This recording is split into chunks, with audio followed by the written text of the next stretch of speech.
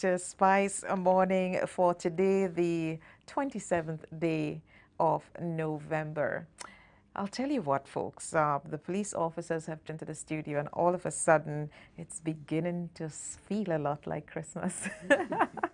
They are bringing to us a lot of good news. They have put some nice Christmassy flyers in my hand here, and the Christmas vibe is really beginning to just seep into the studio. Welcome, gentlemen. Good morning. It's Thank you for nice having to us have here. you all here today. Thank you. I'll tell you what, because I didn't know exactly who was coming, if you can just tell me what the names are, just a brief thing about each person. Okay. My name is Alan James, a sergeant of police. I'm a member of the Police Award Committee.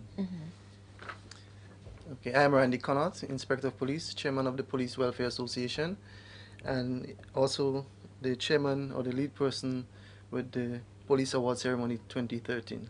Okay, all right. And I'm to the Inspector end. Brian Huss, and I'm the bandmaster, so I'm here to talk about Christmas Brass 5, Right. which is going to be on December 1st, Sunday coming. Okay, fabulous. So I'm going to start with you because you're closest to me. The Royal Grenada Police Force Annual Award and Retirement Ceremony. In fact, not too long ago, the ministry right here, they had a annual award and retirement ceremony right here at the ministry. So I'm kind of familiar with that. So give us the details about your award ceremony, how long it's something that's been going on for a few years now? Yes. But I prefer let the chairman speak out, not bad.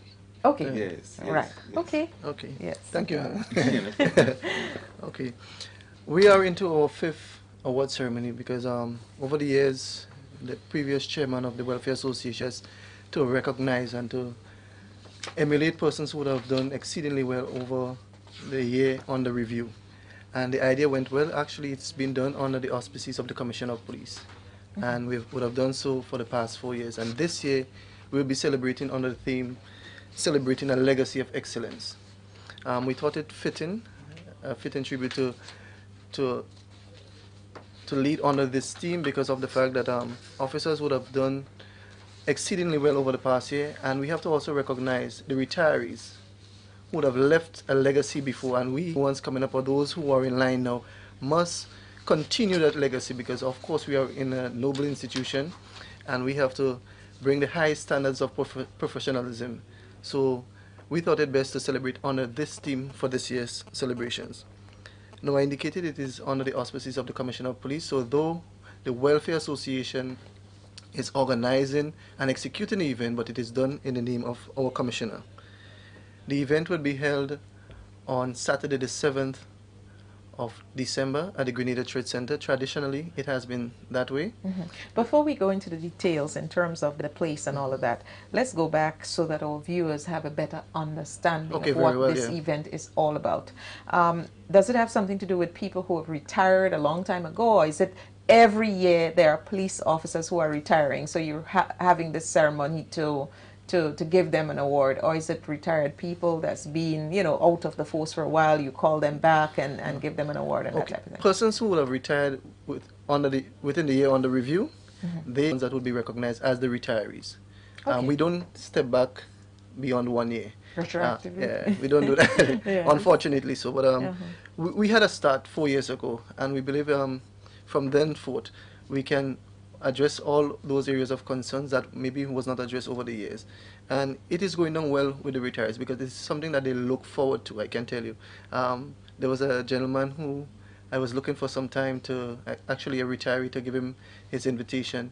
And he said, listen, when is the thing?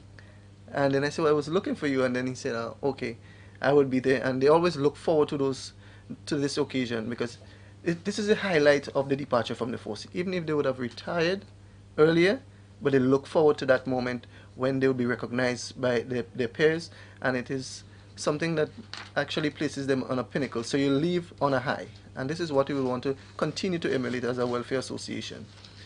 As I indicated, it is a two-pronged event, so we recognize the retirees, and also for the persons who would have done exceedingly different categories, because Alan would speak to you of the varying categories, and what it takes to be able to cop that prestigious award. All right. So we're going to get back to the dates and that type of thing. We leave people with that fresh in their memory. Yeah, okay. So let's go to the categories of the awards.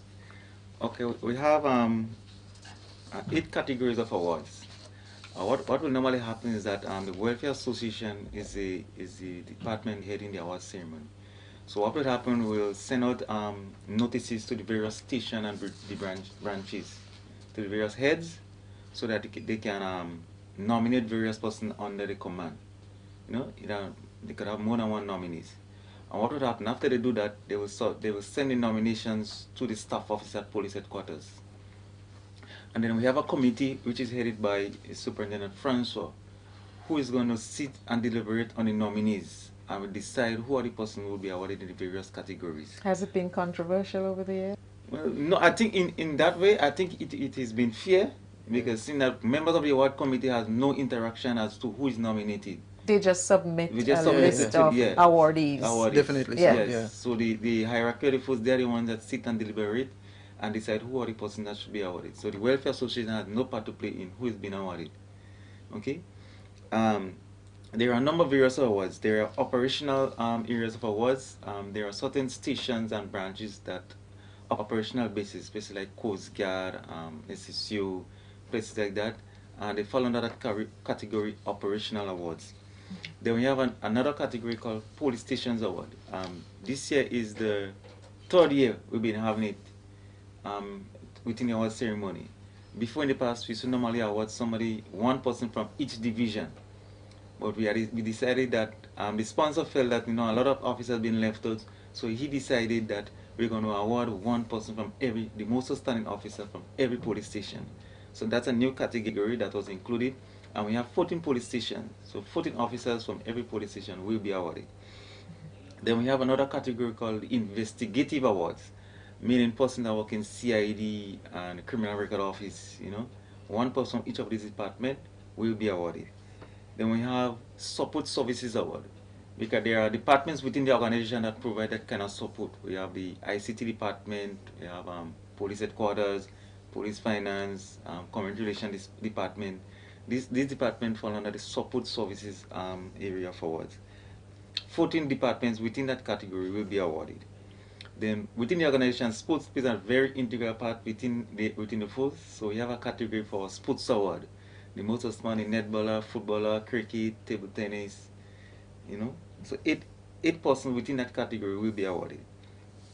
Then within the welfare organization, there are persons that made contribution to the welfare association, either police or civilian. So 8 persons within the category will be awarded which is called Welfare Awards. Then we have 9 major awards, which will highlight the department that against serious crime, the most proactive department. Then you have the Policeman of the Year, Policewoman of the Year, and the Commissioner's Award for Bravery. So under this category, you have the major awards. And normally the highlight of the award is most time, Man and Policewoman of the Year. Oh. This is the most coveted award. I would have liked to see the one for Bravery Man, see some police officer chasing some criminal across the town and catching them. But over the past years, we have some good submission, and we don't really listen what really happened. Yeah, there are some really, really brave officers out there. Yes. Yes. Right. Is there anything you'd like to add to that? Save and except that had religiously over the years a number of persons, corporate citizens, coming on board to assist us to ensure that the final product is of a very high quality. The platinum sponsor, that is the firm that has contributed to ensure religiously over the years that we stage the event, is the Grenada Trade Center, Mr. Martin Bido. He has always been on board with us. Actually, when September comes around, he gives us the constant reminders to let us know the time is coming up. What are we doing this year? What is the new theme? What is the scheme? If we are just changing the concept a little bit. And things have been going well with Mr. Martin Bido over the years, and we continue to enjoy a very healthy relationship with him. There are a number of other businesses for Policeman and Policewoman of the Year. Grenlec over the years has secured that area of awards, and I doubt they will be ever giving it up, because they are very receptive when it comes to the invitation and request for sponsorship. There are many other sponsors on board this year. I just don't want to leave out any. Alan is a man who may have it locked at the back of his hand, but the hotels, I know, we have Spice Inn. They have already given the indications and already given the token for special department. Just don't want to name the department because spicing, when you think about spicing, you know what to expect from them. Exactly. And we have Hankey's Computer Services. They've been on board for the last 5 years. We have Dispute Shop. Yeah. We have insurance consultants. We have Fast Cash. We have Digicel. We have Leslie's Agency Custom Brokerage. We have Bryden and Miners. We have Grenada Distillers. There's a number of other sponsors. Name it, they're all on board. They're all on board. Yes, Everybody, yes. and we're really grateful for that. And they're quite smart. Who wouldn't Yeah. want to support the Royal Grenada Police Force? And we appreciate the support in every respect. Yes. Okay, we're going to get back to the dates and the events. As I said, I want to leave it really fresh in people's minds. So it's one of the last things that we're going to do. Let's just move over to Mr. Brian Hurst, and he's going to tell us about Christmas Brass 5. It's an event that has been going on for the last 4 years. This year is its 5th year. That's correct. And I must say I attended one of those events before, and I was quite impressed. Great. It's happening for the 5th time, and I know you have a lot to share with us. The floor is yours. Thank you.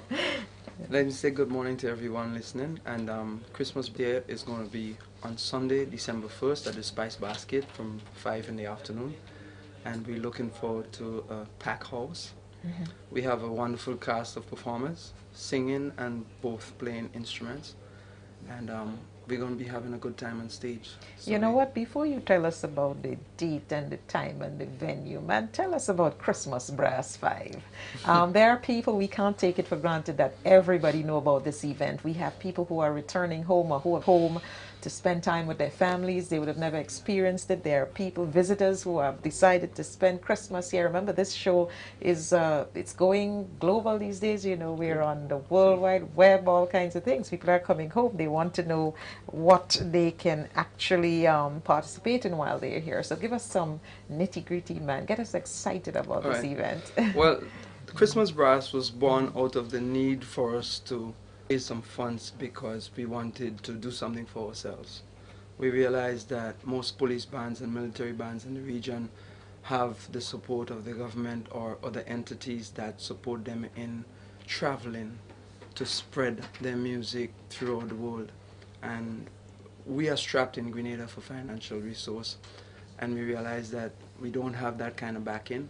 So we were willing to put something together, a project where we can raise some funds and at the same time bring music to the people around Christmas time. Just so only to our local people, but to foreigners visiting, because I know people personally that come to Christmas Brass every year once they're here visiting. I know a few people from England actually, and every Christmas Brass they're there present, you know, and I speak to them online and stuff like that and make sure we have their support, and they always come, and every once in a while they bring friends along. So it was born out of that need, and we decided that we're going to try to do this every year. It's a lot of work. The preparation is tough. Making the selections is not very easy because, you know, we only have so many Christmas songs. This year we're going to play some tunes that are not Christmas songs, which is very exciting, and it's different and it's nice. So basically it was born out of that need, and we're hoping to develop the product and be able to take it outside of Grenada eventually, because wherever we decide to go when that time comes, we're going to play the appropriate music and try to put Grenada on the map, or keep it on the map, a matter of fact, and re-establish ourselves with new audiences around the world so people can get excited about Grenada and the police band and the police force and eventually come to our shows. Exactly. Tell us about the people who've been supportive of that event, because I know the Spice Basket, it may not necessarily be a free venue, but I'm sure he would have offered some support. I see you have people like Nether. Tell us about your Well, sponsors. first, we have the support of the Commissioner of Police. We always have his blessings. And my superiors, and Richard Strawn, who is a big supporter and very avid musician and accomplished musician. He supports us to the point where more than 50% of the expense is borne by him, and we really appreciate his effort and his contribution. Then we have the support of Spice Basket.